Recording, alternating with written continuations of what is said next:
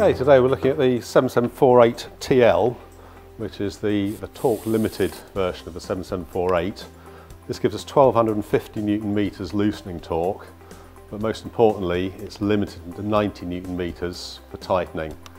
So specifically for the tyre fitting trade, where the wheel nuts have to be run up but then subsequently tightened to a specific torque.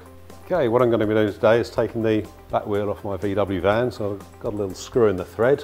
We'll be using the CP7948 torque wrench, which is rated up to 200 Newton meters and comes with the obligatory calibration certificate. Clearly when fitting wheel nuts it's important not to over tighten the nuts so as to stress the studs, so the torque limiting tool is essential before final tightening with the torque wrench.